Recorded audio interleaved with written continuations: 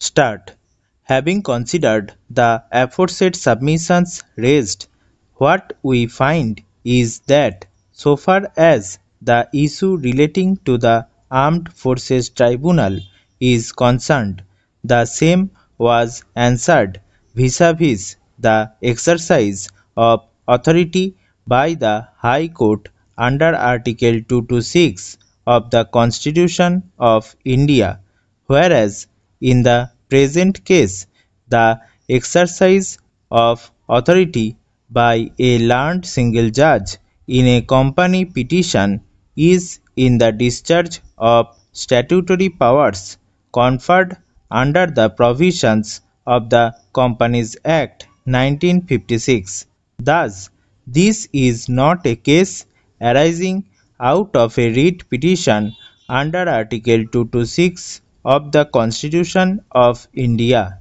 Nonetheless, the issue is that the power which is being exercised by the learned company judge is as a judge of the High Court and not of any inferior tribunal.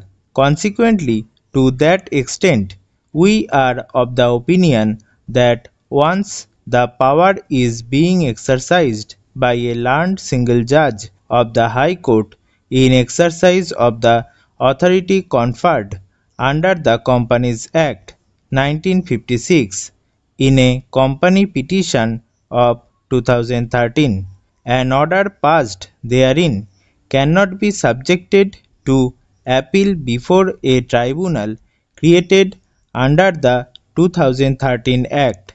Even otherwise, the High Court has a supervisory jurisdiction under Article 227 of the Constitution of India. Para. Applying the principles thereof, the question of conferring the authority of appeal on a subordinate tribunal would be contrary to this constitutional scheme.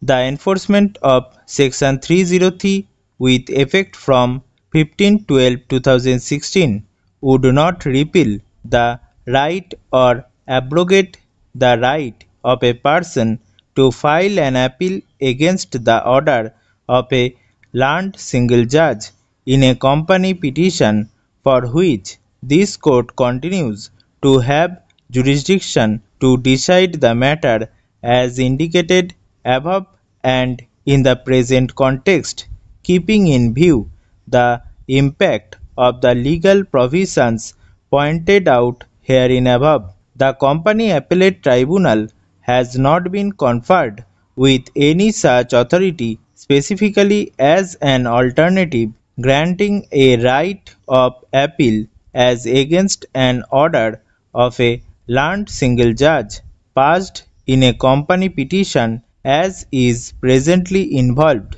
In the absence of any such specific conferment of power on the Company Appellate Tribunal, the argument of Sri Seth that the powers statutorily granted under Section 483 of the Companies Act would stand impliedly revealed.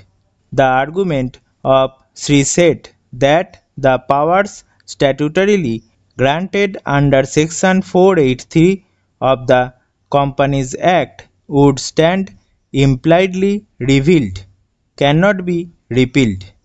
The doctrine of implied repeal, therefore, will have no application in view of the aforesaid background of the legislation, as no such express intention can be gathered from the same.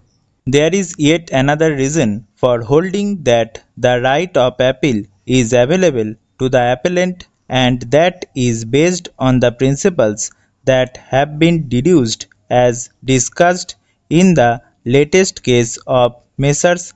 Videocon International Limited versus SEBI within bracket 2015 4 SCC 33, where a right of appeal has been understood to be a substantive right and not a mere procedural right so as to affect its applicability upon any amendment more so when the lease in the present case had been instituted earlier.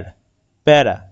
The right of appeal under Section 483 of the Companies Act was therefore available on the date of the institution of the company petition itself, giving rise to this appeal. The forum of appeal as provided under Section 483 of the Companies Act would not stand altered, as no such provision in such a situation is contemplated so as to transfer the right of appeal before the Company Appellate Tribunal. Moreover, in the absence of any such provision denuding this court of its power to hear an appeal against an order passed by the learned company judge in the aforesaid background, we are of the opinion that the appeal is maintainable, and we accordingly hold so.